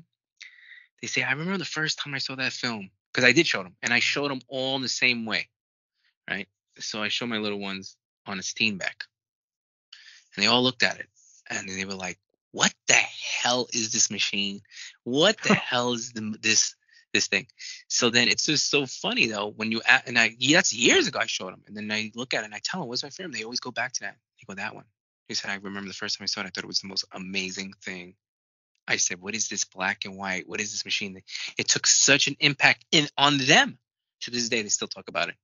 And I showed them to like when they were like 6 or 7 years old, and they still remember it. And I think that to me felt like, yeah, that film is very important. it's just so powerful. I mean, in 6 minutes, you're able to break my heart. I Oh think man, this, I think this man survived and he doesn't. And you're sitting there seeing yeah. him on the, And here's a funny thing. I was inspired by a black and white. Oh my God, I'm gonna be so pissed off that I don't remember the title of the film because I was inspired by it, and it was a black and white film that was done in the possibly 50s about this guy who escapes. I think it was um, oh my God, during war, and he's about to get hung, and when he gets hung, he imagines him getting hung, but the string just collapsed, and he runs to his loved one, but when he gets to her, he gets hung. It's a very, very, very famous short film. I can't even believe I don't even remember it right now. Oh my God, it's so embarrassing because that's what got inspired for me to do it. And I remember watching that film, and I watched it in film school. And I was like, oh my God, what a fucking short film it was. Same thing, like 5, 6 minutes. And then I went to see the movie Heat, Michael Mann, right? Film, Al Mhm. Pacino, Robert De Niro. And the Greatest gun battle soundtrack, in any film, man. yes, soundtrack was so inspiring. And I remember going home. I didn't actually go home. I remember going to, I'm going to sound old, record shop. I forgot it was even Tower Records at that time. And I bought the soundtrack. Came home and I listened to the whole soundtrack. Remember those days, right? I listened to the Yeah. whole soundtrack. And there in my bedroom, listening to some soundtrack, I came up with that idea. I said, oh my God, I'm going to do that. I'm going to do a sort of like urban sort of feel, sort of like a New York City take of that film that inspired me. And you would believe this though too. I have friends that I've gone to school, 20 years ago, and they still talk about that film. It's just really powerful. It's one of those things, and you probably could never have imagined it would turn out as powerful as it did. I mean, No, and I did something that was sort of kind of like foolish, but again, you're young, dumb, whatever. Like I really didn't show anybody the film. Like it won like award, like it won like the best for my project I did for the class and everything. People was telling me, oh, you should bring out to film festivals and everything like that. And during that time, I brought in film festivals. I think I probably would have won all the film festivals. But at that time, I mean, I just when you're young, you're dumb, right? I oh felt yeah. like I wasn't ready. I feel like, oh my God, I don't think this project's really that good. I don't think I'm ready for this time. I really don't think I could do this. I think I need more experience and everything. And I think back at it, I'm like, damn, if I fucking wanted to put that film, I would have been, oh, yeah, yeah. And then, but hey, look, whatever. And then, it's still, you know, it's still out. It's still it's the time. But everyone that like I said, I went to school 20 years ago, still always tells me, hey, you got that prize? Yep, I got it online. You want to see it? So that's the cool Could thing. well, could you not submit it to a festival now? It's not the same. I I mean, disagree, man. Honestly, Hilton, like I'm going on a limb here, man. That film needs to be seen. Uh, I, yeah, yeah. No, I agree with you. I think a lot of people, the people that a lot of my fans that see it really appreciate it a lot. I think it hasn't really made that sort of like crossover to somebody else that like would like the crossover of like film, like, oh my God, how come we didn't, And yeah, maybe you're right. Maybe I should test the waters out and see what other film festivals take it. I just feel like the project is aged, but aged in very like wine, fine. it's a timeless piece of. I mean, in 6 minutes, you almost brought me to tears when you're looking at that man dead at the very end, and it's hard to play a corpse, and he did it right. It's just so powerful. I actually didn't expect to talk about this movie this much, but like Yeah, it no, just I've had conversations a lot. I had podcasted before talk about this film. Yeah, I no, it is it's Kevin was a again, when you start filming, you get your friends, to do your films. So that was my really good friend in my neighborhood, and that was actually his girlfriend in real life. So I told him, hey, let's make a film. Would your girlfriend want to be in the film? And the police officer and the other female, they were actually in my film school. And they participated in being in the film. The guy played a cop, and he was actually from Germany. And he came down to New York to do a film school. And great, what a great guy he was, man. He played that part freaking to the par, man. And yeah, I still remember because he was from Germany, and he just coming to New York basically for the first time. He's here less than like I don't know a month, and he's here in New York City, and we're like hanging out. And then when we gave him the prop gun, he's holding it everywhere, and I'm telling no, hide the gun. So I think that's why the scene worked very well because he was so nonchalant. Oh, what was the big deal? I could put a gun out. You know what I mean? If I asked an actor that's from here in New York, he probably would have never done that scene because he'd be so scared, like, oh my God, the cops is going to shoot me, arrest me. yeah. But even then, you still could have got now. It's even worse, and nobody would even do it. Even a foreigner wouldn't even do it. So I think that helped a lot in the scene because he was so nonchalant. Less than a month here in New York City, he just didn't think it was a big deal to hold a gun and run with a gun down the subway and out the subway and holding it up. And even me shooting, I was really scared. Like, oh my God.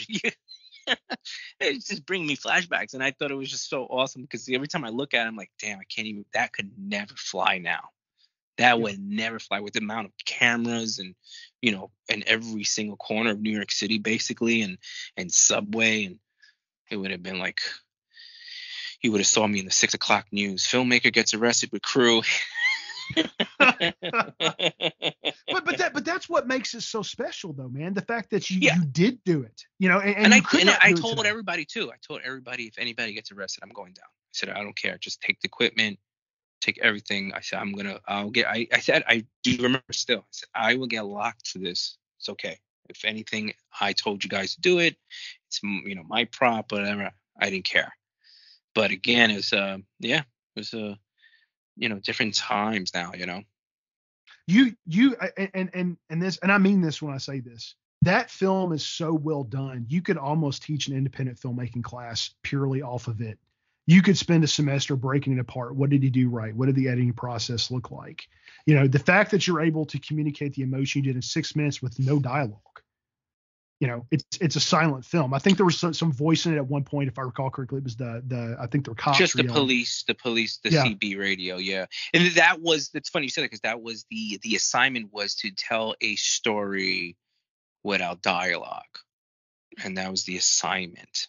And I said, oh, and that's when I said, when I trying to get to what am I going to do, it was those two elements put together: me watching that short film and me going home and watching the Heat soundtrack, which is on that film. So it's an amazing piece of work. I would love to see you submit it to festivals. I really would. I think. Yeah, I never like thought about it like in that way, but maybe I should test out the waters, like you said. Yeah, let me know, man. If I can help in any way with that, I would love to see that. It's an incredible piece of film. So, too, if you don't mind, let's talk a minute about Klan's Rules. Where did the idea for Klan's Rules come from? Klan's Rules is also really interesting. All these guys, interesting story. So I would say back in my college years, we're going back probably around 1999. I would say around 99. This is when I was going into doing commercial photography, learning commercial photography. I actually went to Fashion Institute of Technology to learn fashion photography, and at the same time was still dabbling with filmmaking, also writing scripts and doing short films and stuff like that. I had wrote a script about a Ku Klux Klan and a detective that a vampire clan during slavery times and the Ku Klux Klan that are in this sort of midst of fighting a war, and there's these murders that are happening among the Ku Klux Klan and the vampires. And I wrote this screenplay, and I thought it was awesome. And 1999, let's go back to 1999. Submitting a script like that, too touchy. Ku Klux Klan, we're not going to show this kind of stuff. Slavery, a vampire during slavery times, It was such a touchy, feely story for the late 90s. No one would want to touch that film. Okay, nobody. But I wrote it because I'm sort of that unconventional guy that I'm going to write these things that I really like. And so that whole idea came together. So yeah, so then I came up to the short film, and this is funny because Harrison Smith is in the story, because Harrison Smith called me about some vampire ideas and stuff, and I told him about my idea, and he was like, "Holy shit, that'd be great if you did it in a short film." And I'm like, "Oh, I never even thought about that." You know what I mean? He thought the idea was so good to do it in a short film. So I decided to do it in a short version during COVID. That was a crazy thing to do during COVID, during the first year of COVID, to try to do this short film. So I took the ideas, and I said I can't shoot the feature, because the feature, I would have to go back to the script. The script needs a lot of work, because I wrote this over 20 years ago. So it's different ideas, different stuff. We're about to go back, but I took the same sort of elements, of it. Instead of the detective, there was this sort of vigilante guy out there and everything like that. Mm-hmm. Something I could do a New York kind of feel with it, because the script didn't really have a New York vibe with it. It was sort of a different sort of maybe Midwest or middle of rural America kind of feel to it. So I wanted to make it to a New York kind of feel to it. And the one thing that I learned was really hard was casting during COVID. But the good thing was that the main vampire was also at the end of Zombie with a Shotgun, the landlord scene when he gets shot.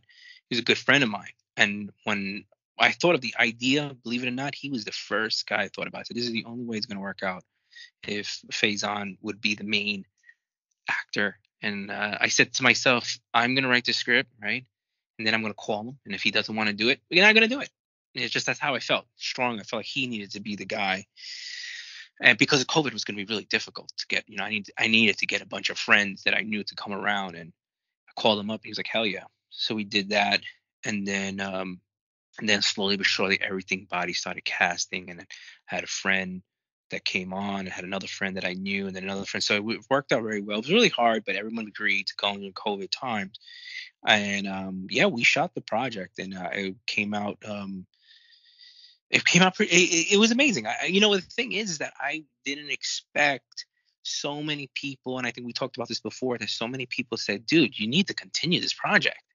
Oh yeah. I, Yeah, we did. and that's the feedback. People say, dude, you need to do a series. You need to do. One guy told me I should do a comic book off of the idea. And and again, the whole thing was, the whole thing is money. Who's gonna invest in this project. Money now is really tight during this whole time period. No one's gonna invest. Maybe, Yeah. here's the thing is if it was, and I think about this, if COVID never existed, I probably would have never done that project. So it's like a catch-22, right? If I did this film before COVID, I probably would have got somebody to give me money to finance to a comic book or movie, but I probably wouldn't even do the film. But since COVID, I did it because COVID exists. No one's gonna invest because no one has that sort of money. I mean, if I went hard on it, maybe and everything like that. But the feedback started coming back that they wanted to see more. There should be a continuing. There should be a comic book. But yes, to go back to it, that was how that film came together. It was an idea that came like around 1998, 99 that I, pitched around, and it gave hope on it because times is different now. I think this is a script that people would want to see now, especially the climate of what we go through and everything. But yeah, yeah, and the ending of my original script was that at the end it was just it's just so interesting because it's like what's happening now. And the end Mhm. of that original script was that the head Ku Klux Klan and the head of the um vampire during slavery times, um, they all planned this so they could always have division. And it's just like how we're doing now.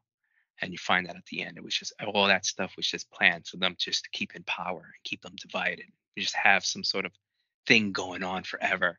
But yeah, I mean, I would love, you never know. There might be that day, that time, or where I can get sort of the keys of like, hey, we got money for you. What ideas did you do? Clans Rules will be top there. Be one of those top stories to go back and resurface.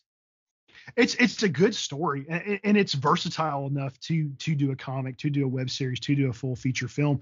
It's funny because actually, when I was watching it, when it was over with, it inspired an idea for me of something I would like to do one day. Like I've always been really into mafia films, and the idea occurred to me like, what if you did a mafia film that it's like, how do I say, it's not universal monsters, but like all of the families are different types of monsters. So like one family is all mummies, one family is all zombies, one family is all vampires, one family is all werewolves, and they're at war with each other. Because I don't know, it's just something about the way the movie went down. It almost made me feel like it was almost a mafia story in a way, and that idea came to mind. Yeah, I think also because the one of the main guys, the guy who was looking for the pill, he came off, him also being Italian, it came off sort of like a mob thing. And it's funny that you say that because that was the feel of him to act. That was the what he when we spoke. I told him you're like this mob guy, but we don't want to put it out like you're like this. Hey, yo, what up? You know, I'm down with here and Geno's. We didn't want to give that sort of like stereotype, like Goomba Mhm. kind of like mafia guy.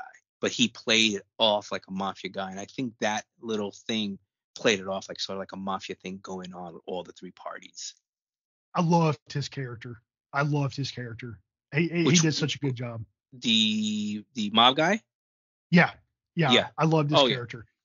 And Yes. even the head vampire. I just it was really well cast. I really enjoyed it. It was a great story, and Yeah, you know we had talked about it. Go I ahead, have Hill. to I'm sorry. say that the casting was was a lot of this stuff is luck, and a lot of people that I casted turned it down, and I was like, oh man, I got to go to this person, and then they went on it, and then last minute they turned it down. So many, because it was COVID, so many people agreed and turned down. So a lot of the actors were like another choice. And then when I look back at it, I said, you know what? I think the other people that were supposed to be in the film, this person didn't would I don't think they would have done a better job than the person that's in the film. So everything was casted, perfectly. Um, and the head uh, Ku Klux Klan guy, man, that guy's awesome, dude. He came in literally last minute because somebody bailed out, and he was like, "Yeah, I'll do it." I mean, literally a night before, spoke to him, told him the whole role and everything. He goes, "Yeah, let's do it." And it was just fucking amazing. And that what scares me, because when you get somebody last minute, like, damn, this is already not going good. Yeah. And first day he came in, the very first day, knocked it out. Everything was good. Oh, I want to talk about the ending, but like it'll be spoilers. I don't want to ruin it. But then like the what comes out with him at the end, I was like, Yes. uh Yes. man, Yes. I really do hope you do more with that. When I watched that, I was like, this is my favorite right here.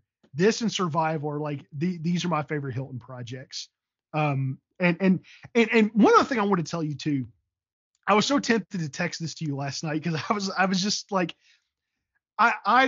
you're what I love the most about your work. Your cinematography is amazing. Like you have some of the best cinematography I've ever seen. Your musical scores are amazing. They are amazing. Like everything I've watched by you, the music is phenomenal. You score your work very well. I also love your use of your aerial shots. That's the other thing. Like in Zombie Man, Yeah. your aerial shots are so good. Thank you. Like you Thank had you. these So, beautiful I, vistas of New York.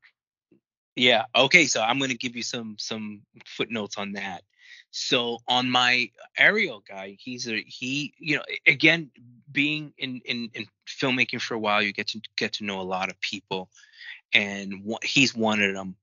Glenn is a professional aerial a drone. I mean, he's done drones for like 007. He's done all that stuff, and he just literally lived down the block from me, and that's how I got to know him. And we would talk about films and stuff like that. And when we were doing Zombie with a Shotgun and other stuff, like especially with Zombie with Shotgun that I brought him on, I didn't have the balls to be like, hey, I got this independent. Can you do zombie? Can you do some aerial shots for me, right?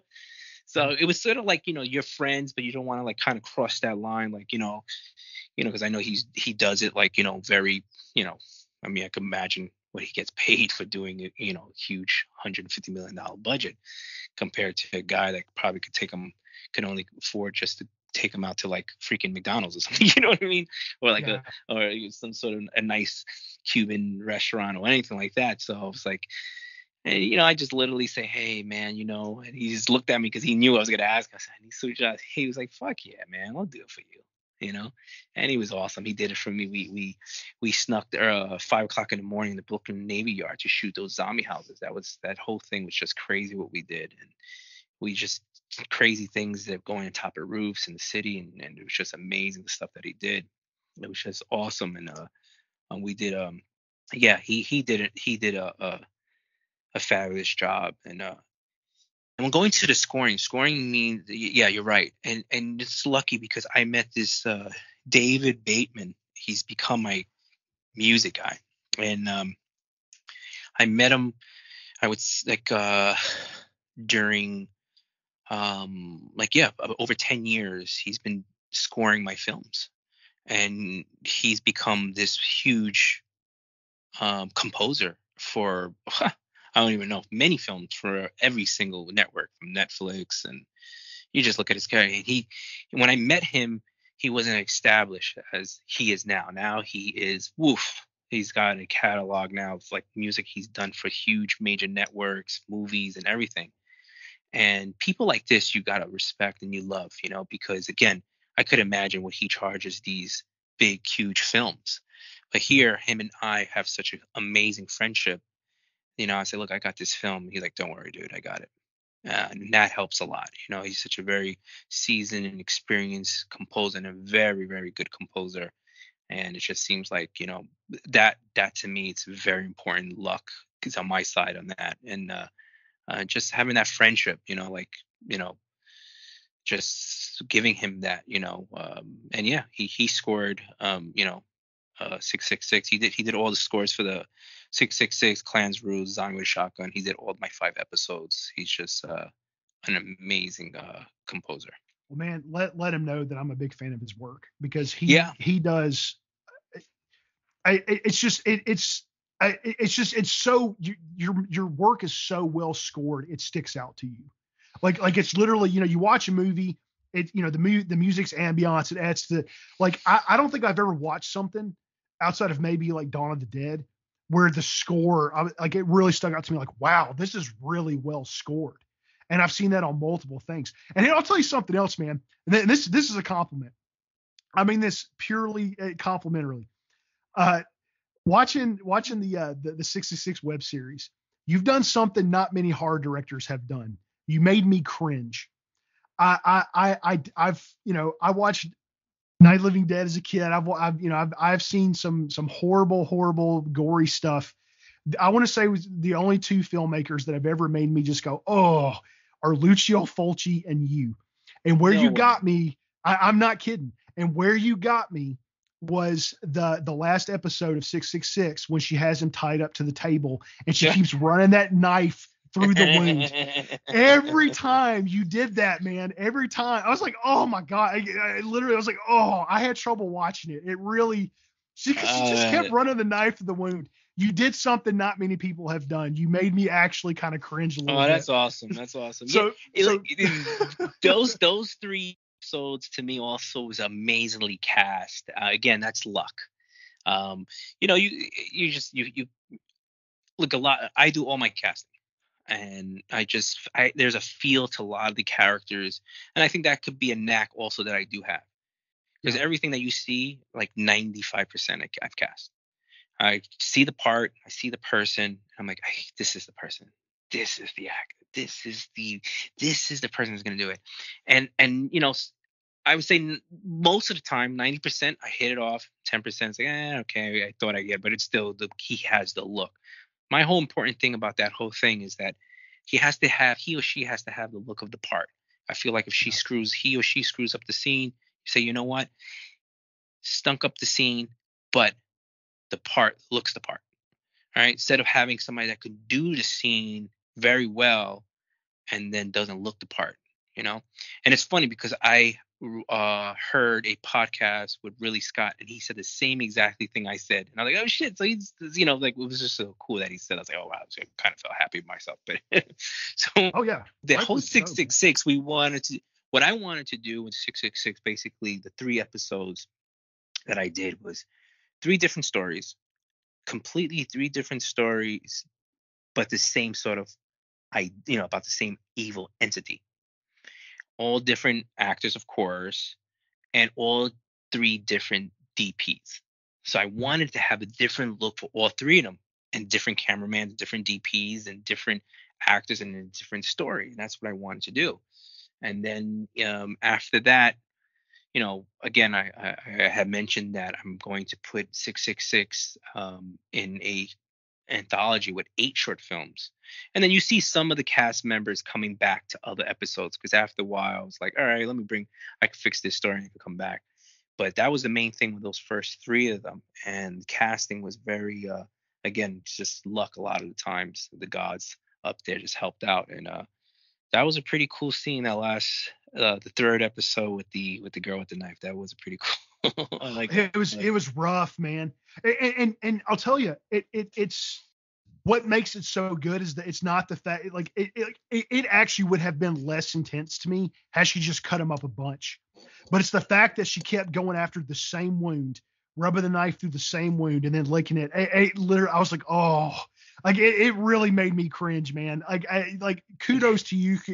The only other person I think that's ever done that to me is Lucio Fulci. Seriously. No, that's awesome. That feels good. Oh man, thank you. Yeah, yeah, absolutely, man. Listen, I wanna shift gears a little bit because I know we're kind of hitting an hour and a half, and I know you probably got a lot going on today. One of the last couple of questions I want to ask you, and I like to ask filmmakers this because what one of the audiences I hope to have from my podcast are up and coming filmmakers or people who are aspiring to be filmmakers. What advice would you give to the person that's sitting at home right now who's working a 9 to 5, who dreams of being the Spielberg, who dreams of they have all these ideas, they have scripts out there. What advice would you give to them? What would you tell them to do? All right. A lot of these guys, 9 to 5 guys, I know how it is, man. I tell them this, man. I know exactly how it is because we all, there's some times in my life, in my period of course, you know, I am an indie filmmaker. I really believe I'm a true indie filmmaker out there and doing indie films from raising money from people that are not from the industry or anything like that. Mhm. And going in a 9 to 5 job, one of the things that it does, because there's times that we have to do it. I have to go back. So I experience what a lot of these 9 to 5s go. So I say, oh man, I gotta, I have to go get a real job, as they would say, right? I gotta get a 9 to 5 job, right? So when you get that 9 to 5 job, the thing that it does, it kills the spirit. It kills the spirit of being an artist, and that's the key of going out and trying to be this artist, this filmmaker, to get that spirit up, have that sort of love and feel for it. Because I tell you, when I would go back to 9 to 5 job, I can't take it after 3 or 4 months because it's like it killed my spirit. Come home, you're exhausted, you're tired. You might have the family, you might have the wife, the kids, whatever. Things got things. Weekends you booked. You got to take this to this person's. You got to go to this. You got to do all this stuff. Ah man, it's very difficult, but you can make time. All right, you can make time. And the time that you can make is try to take a 3-day weekend, Friday, Saturday, Sunday, to shoot a short film, or even your vacation time, which might be hard, especially if you have wife and kids. You might get in trouble for this. But you got to know, you got to let them know that this is what you love, this is what you want to do. Have them Mhm. participate in some way, somehow in the project to make them feel like they're part of it and stuff like that. And take some time. You have to take time. Again, write your script, write your story, write your whatever it is, short, feature, whatever. It might be hard for feature if you just could, especially 9 to 5 job is really hard. So you could, I would say take a short and take that week, 4 to 5 days from your vacation time, or that Friday, Saturday, Sunday to shoot your short film. And I just say, like again, the 9 to 5 job it definitely kills your spirit, but just you just gotta force yourself. You know, go to sleep at 9 o'clock. Hey, you know what? Let me get 2 hours of writing, 10 to 11. Go to sleep at 11 o'clock, whatever. And again, it's not easy because again, I've been there. I've been there when I got straight home and I fall asleep. Hey, even at work, try to cheat your way of trying to write a half an hour writing something. You could try to slip that in there. Lunchtime, you could try to slip it in there. Something, try to slip it somewhere. Some ideas, write an outline of something. Or if you have a lot of time in your hands, write your story and hire somebody to help you write the story. And then that's my that's my whole um you know um suggestion I would give, because again it is really hard, you know Yeah. and that's what I would say, you know but that's the only thing you can do when you have that 9 to 5. It's tiring. You have a 9 to 5 job, it's really tiring, especially if you have family and kids and responsibilities and everything like that. And yeah, get a team also. Get 3 people that you really trust. Um, you know, get the person that helps gonna help you write. Get maybe the person who's gonna act to know, ideas bounce back and forth, and your DP. Get those guys around you to support you and give you that. Okay, this is what we're gonna do. This we're gonna do, because you can't do everything yourself. That's the thing. you know yeah, independent, you take a lot of responsibility, you take a lot of the whole thing. It's a lot of hats you have to wear, but you do need help. They've got the idea, they've got the script. but they don't know where to go from there. Like, are there any resources you have found that helped you? Are there any resources you'd point people to really kind of make that next step into like actually starting to film, and or maybe like option the script to somebody? Like, where would you point them to for that?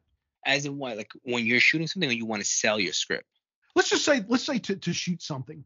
You know, let's say like, I mean, How you they know it's there? I would say give it to people, your friends, to read it out to see it makes sense. I mean, there's a couple of ways you can do. You can, like, if you really, really, really want to like feel it out, like an industry sort of thing, you could get it to a script doctor, and a script doctor will like analyze it and tell you what they think it's missing. And this is sort of like more industry standards, like the industry way of like, okay, I'm going to analyze your film, I'm going to give it a score, and I'm going to tell you what's wrong with your film, what your film compares to what film, and what are you looking at. You can get that. They can, some script doctors, $150 to $300. You send it to them, and they'll tell you what they think. Remember the day where they think it's wrong, what you need to add, what you think is missing. And you could take that information and say, okay, run with it. I think it is a pretty cool tool, but sometimes it could be very discouraging. I've had a lot of friends that did it, and the notes came back like basically saying redo, and it could be discouraging. Maybe you want to take those notes literally and you want to redo it, or you just want to do your vision, just do the way you want to do it. I mean, that's one way. Give it to somebody who writes scripts and knows about scripts and everything like that and write it. But I really do think it's a good idea to give it to a script doctor. Don't spend more than $150. You definitely could find somebody, maybe max 200. But if this is what you really love, spend the money. And I think that, they have them a lot. You'll go online, script doctors, and they'll analyze your film. And they'll tell you what's wrong with your film. I know a lot of these places also try to like trick you, like, oh, we could write it for you. Don't go there. Just say, look, go find one that you just want just to analyze the film, script doctor, look at it, see what they think about it in Hollywood standards. Where would it stand in Hollywood industry? You know, so, if film scripts rarely get eights, there's like, a big top films in Hollywood get eights. Those are considered like, oh, those are the ones, no one really yeah. gets a 10. So, so it's you're looking around maybe a 5, 6, that's, whatever, it's standard 7, whatever standards are now. I stopped paying attention to that after a while because I'm like started to say, I am very kind of an unconventional filmmaker. So I know the stuff that I'm going to write, they're going to come back and say, no. So again, I think it's really good to go to the script doctors and see what they say. You submit it, they'll give it back to you in 3 weeks, maybe shorter time if they got no work. And I think it's a pretty good idea. And yeah. It's interesting you mentioned the 5s and the 6s. I don't know if Harrison ever told you this story, and I want to make sure I do this story justice. There was a story he told about getting to sit down with Sid Haig, and he the time he had with Sid Haig, he tried to learn everything from him he possibly could. And one of the things Sid Haig had talked about, like when you're getting like your reviews, I thought this was interesting. He said you want a stack of your 8s, 9s, 10s, but he said you also want a stack of like your 5s and your 6s.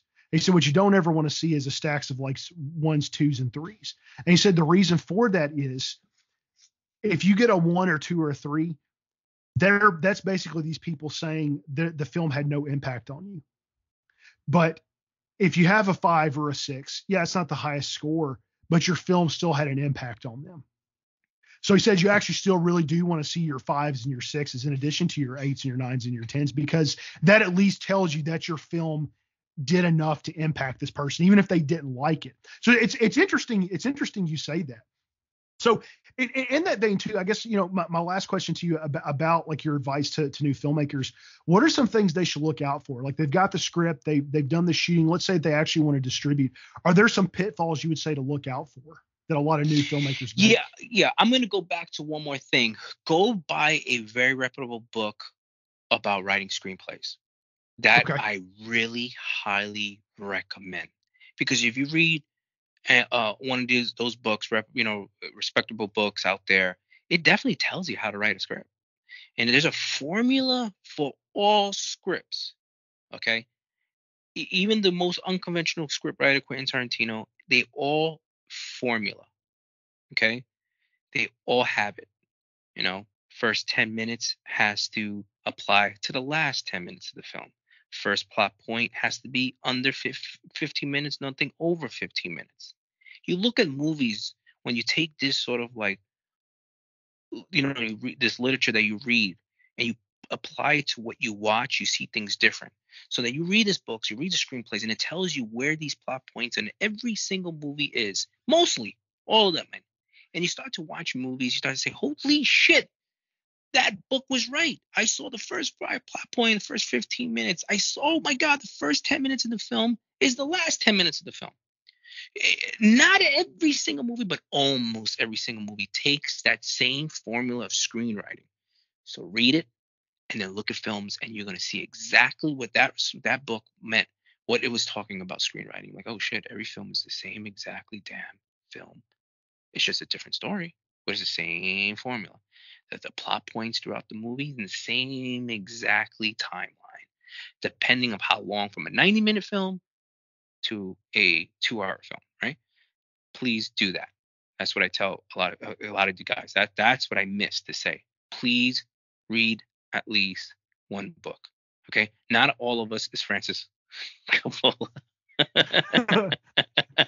So yeah, the reason we're laughing, audience. Sorry, let me tell you real quick. The real Alf Air, he was telling me a story about Francis Ford Coppola, that he made the Godfather, and he decided after the film that he wanted to learn how to write a script, and he picked up a book, and the first line of the book says, "Watch The Godfather." that's why we're laughing, because that's something that came up in conversation. Yeah. It's amazing. Yeah, I mean, that's a god. There we go.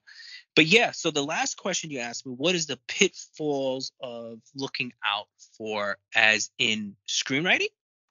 Yeah, just in filmmaking in general, like the person that's doing what you did with Zombie with a Shotgun stuff, they've written the script, they're filming, and maybe they're lucky enough to get they're going after financing. What are some things? I've heard that the film industry can be kind of predatory, especially with like distribution and things like that. Are there just kind of some things that every new filmmaker should look out for?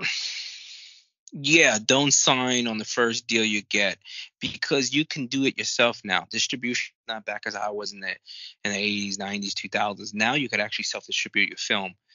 There's so many different sites now that you can upload your film, and you basically able to tell the distribution, I'm out, and you could be out under the contract.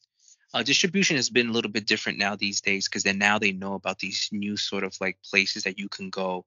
Filmhub.com is one of the places that you guys can put your films there and distribute through that site. It's there's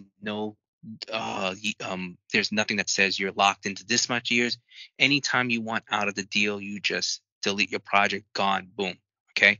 And then you could in that site, you can see how much money you make, how much films, how many places is being played, how many times is being played. It shows you a whole rundown. Not just Film Hub. There's many other places, but I'm just telling you, Film Hub is a really good one to start off with when you want to distribute your own project. And they're going to do the same thing that a distribution company is going to do. Now, I say this about indie filmmakers because if you have an actor, an A-list actor, B-list actor, this is a whole new ball game, right? We're talking about Mhm. indie filmmaking, right? You got these, my actors that are friends, or actors that are not known, they're not bankable, they're not going, these are the places that you should go and distribute your own film. Because if you go to distributor, trust me, they're going to do the same exactly thing that these new websites going to do, which is they're going to throw it through Amazon. They're going to try to sell it to Netflix. They're going to try to sell it to everyone. These companies actually are better than a lot of these distribution companies now. And believe it or not. And again, it's the same sort of deal they're giving. And if some of the deals even better. I think some of these things are not 80-20. You give 80, they get 20. Don't forget that the other companies, such as like Amazon, they get also a percentage. But 80-20, that's never heard of back in the days. It was basically, Yeah. we're taking your film for a ride. Here's some, MGs, minimum guarantee. That there's no such thing as that anymore. You know what I mean? So don't go do your film and right away sign to somebody. I'm telling you, if you have the time and everything, you could do it yourself. Again, go to filmhub.com. Or certain ones. I forgot the other names of the other ones, but you go through those people. But if you have that person, like I said, it's a whole different ball game. You go look for searching for a distribution. They will give you possibly, you go to different territories, because we're talking about territories, and there's so many different territories you can sell your film to and everything. Especially when you have like A/B list actors, and each territories could be worth thousands and thousands of dollars. So that's why I say that's a whole different ball game when you start having name actors, and probably won't even that you don't have to do what I'm telling you to do. And like I just would say, like, number one key, and but everyone does, don't put all your money into production. Save some money for the post production. You and we all do this mistake. We never learn. It's like, don't drink. I'm never gonna drink again, and you drink again. It's the same thing. Oh, I'm gonna save money for post production. We never do. When film is done, you got no money. So try to put the money aside for post production. Very, very, very important. And yeah, that's right now. That's the only things that's come up to me right now is in pitfalls, and to don't get caught up on the camera. Don't get caught up that I'm gonna shoot my film just the way they shoot at Netflix. I want the same exactly camera that they shot that film. Don't get caught up on that. Right now, all these cameras shoot so amazingly. You wouldn't even believe some of the stuff that I use in camera. People say, "Get the hell I use that." I say, "Yep, I use that camera." You get your DP, director of photography. They know exactly how to use camera. You can use the cameras that are out. You don't have to you don't have to go out and get an Alexa camera. You could get the cameras that are now are very good. And yeah, get a good camera, but don't go crazy renting the professionals what they use. Because I'll tell you, the good cameras that are out right now, the DSLRs from the Panasonics and the Sonys and the Canons that are out now, they're around $5,000. You could buy one of them or you could rent them, and they shoot as well as these big studio cameras. Trust me, I'll tell you, I've seen it so many times that I couldn't even believe it. So don't get caught up in that. We need to get that camera. We need to get that look, right? Netflix is not going to buy your film, trust me, because they have an in-house production now. Only if your shit is like the most amazing, talked about in every single radio station network in the whole wide world, they're gonna buy it. Other than that, they already got their in-house films. It's a factory. That's why every single film that comes out from them looks the same. Same damn production companies going to the next film, to the next country, the next country. That's why everything looks the same. But you don't want that. You want to stand out. And I think that's about it. That's great stuff. That's great stuff, man. I really, I got to tell you, I'm walking away from this. I feel so blessed to have gotten to talk to you, because I mean, it's one thing to get to watch amazing work, but then to actually get to sit and spend time with the person that produced it and kind of dive into their mind and the way they think about things. And they say, I just feel so blessed. I can't thank you enough for coming on my show. It really has been a privilege and an honor, Hilton. It really has. And I absolutely want to have you back on again in the future for sure.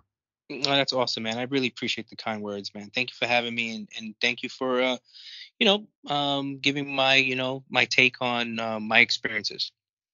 Yeah, absolutely. Where just to wrap it up, where can people find you? What social medias are you available on? Yeah, I'm in every single social media, but the one that you can find me and you can like hit me a message on a daily basis on Twitter. I have 2 Twitter accounts that is very like busy. I do on a daily basis I'm on, which is my full name, which is Hilton Ariel Ruiz, one complete word.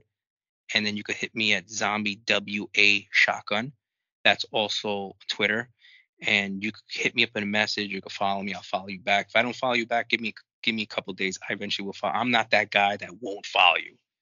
And if I didn't follow you, it's because I might have missed you, but I follow everyone that follows me back. I'm not that guy. I'm not going to follow nobody because, the fans are the ones that support me the most. I'm going to follow everybody back. And you can ask me anything you want to ask. I will respond. It may take a day or two, but I will respond. And again, if I miss your, hit me up again. I must have missed it because you do miss. You know how it is. Twitter, you can miss the message. Oh, yeah. It could be all the way because I get like, I make 15, 20 messages a day. I could miss it. Like, oh, wow, I forgot. I didn't see that. I thought it was spam, blah, blah, blah. And I'm also on Instagram, Zombie with a Shotgun. I'm and Hilton Ariel Ruiz also in Instagram. Yeah, those are the places that you could hit me up that I'm always on all the time. Yeah, Facebook, I'm not really on it, even though I have a Zombie with a Shotgun page. I'm more busier on a daily basis on Twitter and on Instagram. And also I have my YouTube page. You could all see all my stuff there. And they're all usually YouTube / Hilton Ariel Ruiz or YouTube / Zombie with a Shotgun and on with every other social media platform. Awesome. Thank you so much again for being on the podcast. And man, you're amazing. I appreciate it. Oh man, thank you so much, man. Thank you for having me on. Appreciate that. Yes, sir.